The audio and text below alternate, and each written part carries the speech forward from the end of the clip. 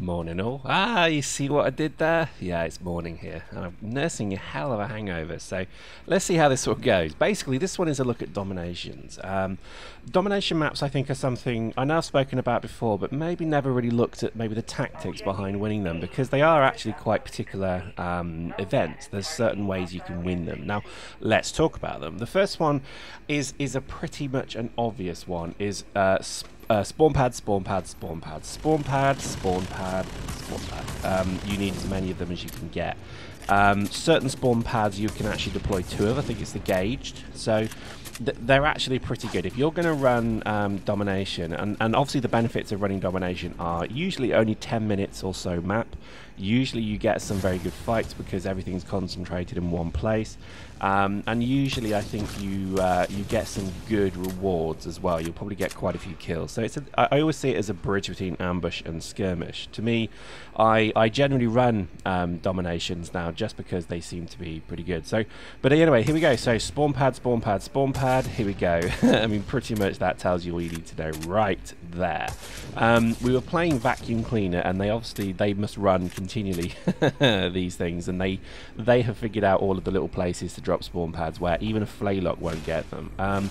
You can obviously, if you spend time, you can start to expunge them, but basically they had about 7 or 8 spawn pads dropped on the joints, pretty much knowing that they cannot be got. So for this map, that's broken, so use that tactic, exploit it to hell, because everybody else is. And I think as you can see, just having a huge amount of spawn pads right here means that you're going to be straight into the action. Without spawn pads, you're just going to get pushed back. So that leads me on next to my next point, is anti-spawn pads. You need to be also pretty much playing the game with the view that you have to remove all spawn pads when you come across them. There's a funny, I got a fantastic mail from somebody from, I think it was Seraphim, and he was saying, I play really weirdly or something like that, because they couldn't work out why I was running, because my scout suit's fast, I was running through the center of their gang, not shooting any of them, firing, and then running out the other side. And they were like, oh lol, you keep missing. The reality is that every single time I was killing every single spawn pad I could find. That's my service to the team here. And again, I get a lot of kills with the flaylock, which is another topic. But I get a huge amount of kills with the flaylock. Anyway, so to me, the way to win the match is by completely removing their spawn pads. And to be quite honest with you, this is pretty much win or lose tactic right there. Your ability to see a spawn pad, go at it, kill it, get out is just invaluable. We played domination, I think, probably all night, and maybe we did about 10 matches. We lost 2. Pretty much by having this tactic of, every time we saw a spawn pad, the whole squad would scream, spawn pad, and we would run, and the whole gang pretty much was trying to get rid of them. Now, this is where I think the clever deployment of them can counter that tactic, and obviously, as you saw, we couldn't do it on this map. But again, we were bringing it. We were having a really good round, and I think it was working quite well. The next one is probably squad orders. People always forget to put squad orders on. You should, because you get like a percentage increase in your war points, meaning orbitals come quicker. I think it's something very much to bear in mind. Another thing to probably think about is also try and have a range of fits, because I think a lot of people they have their favourite fit, probably a Caldari Logi, probably with a scrambler rifle. Oh, and people that's all people run. Try and have a range of stuff, because it doesn't hurt sometimes to have a scout suit, sometimes have a forge gun ready. I know a lot of people do generally have these, but I would say you'll be surprised how often people don't. And when I say a range of fits, I mean, if, for example, I run a scout suit, I have 6 fits now with this. I have AV grenades, I have a swarm launcher, I have ammo packs, I have spawn pads, I have medical revival. All of these are different fits, ready to be picked. The next big point I'd probably say is supply depots. Supply depots are life. They are mother, they are father, they are your life. If you don't take supply depots, or if you let your enemy have them, and they will congregate around them, they will fit to own you, and you will die. And I would say that, you know, next to spawn pads, supply depots are pretty much essential, because it's not just for the ammo. Ooh, there we go, orbitals. But it's not just for the ammo. Ammo is easy. You could just have ammo packs for that, but it's the ability to refit. So when you see someone trundling a tank in, you can refit to AV. When you see maybe a gang of lodges, when you see something, you basically have the ability to react to it. And I would say don't underestimate this at all. So yeah, I think, you know, these are the key. I mean, they're pretty obvious, I guess. You know, ammo, spawn, you know, all that stuff. Reviving is also quite a good thing as well. I think I tend to like revival if I can. As you can see, I've got my revival fit here. But I would say probably the issue with it is that it's not always possible to do it. Let's say, particularly because you'll see in these maps you'll get swarmed.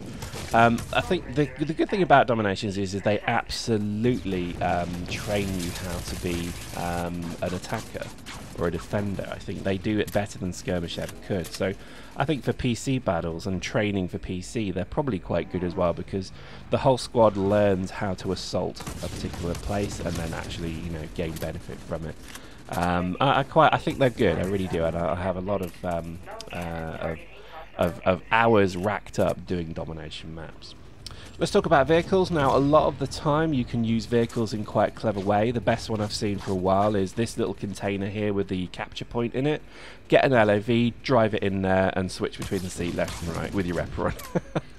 It's a pretty shitty mechanic, but it seems to be the way that people are going nowadays. As you can see with the spawn pads, people are figuring this game out. This is also a bad thing, and again, I know I've spoken many times about this, but the fact that people are figuring this game out so much, it's like Eve, where people that's such deep ingrained knowledge that people have discovered, is going to cause the problem, because it means that it's going to be very difficult for new people coming into the game.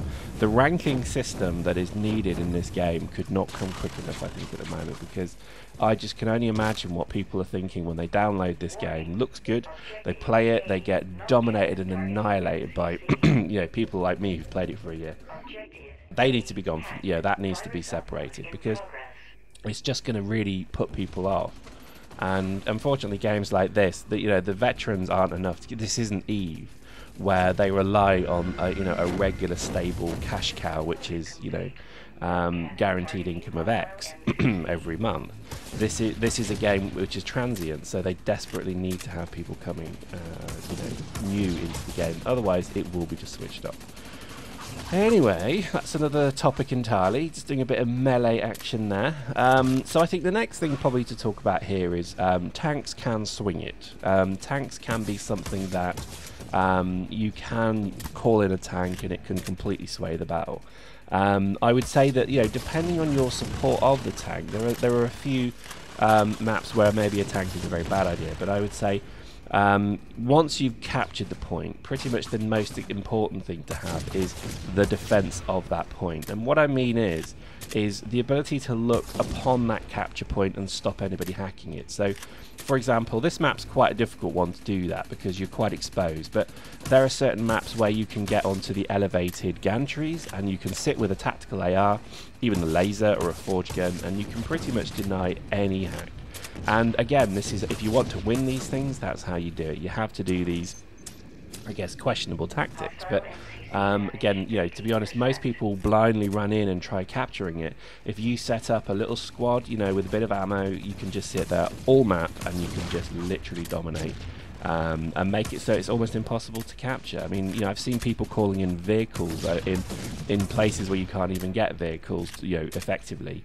To try and block a sniper or block a forge gunner or whatever it may be, and it's pretty sad, to be honest, because again, the mechanics of the game mean that you've got fixed points every time. So there are teams in the game, unfortunately we are one of them, that as soon as you see the map on the overview screen, you think, right, I'll do this, this and this, and then we've won.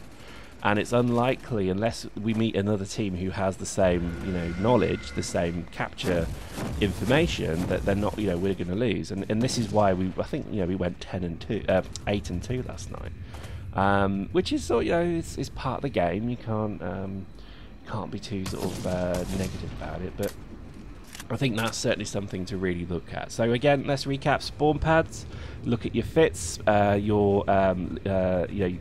look at maybe using vehicles as well. I think definitely supply depots are your friend. I would absolutely use them. As you can see here, basically was able to get to my supply depot, refit to AV, boom, nice tank kill. And that's it. That's really all you need to do. Just have this kind of regular approach to these games, to each map. Understand each map, understand where to sit, understand where to drop spawn pads that can't be killed, and you'll probably win. And there we go, victory. And we had an absolute blast with this one. This was Vacuum Cleaner and I believe What the French, and sadly What the French dropped out at the end. That they were there, I am reassured. But it was good because, again, really good opponent, fantastic team. And it was one of these kind of battles that you kind of hope for, because it was just really frantic and fun. So there we go. What did I get? 20 and 13? Not too bad. Yeah, not too bad. Happy with that. I think, again, people have their views on the Flaylock. You're wrong. It's a great gun. We'll talk more about, I think, next time, some weapons for these things, but hopefully that's a good kind of intro for one. These things, these domination maps are good fun, and you'll pretty much always get a frantic fight from them. So, well worth doing. So there we go. Hope you enjoyed that. See you next time.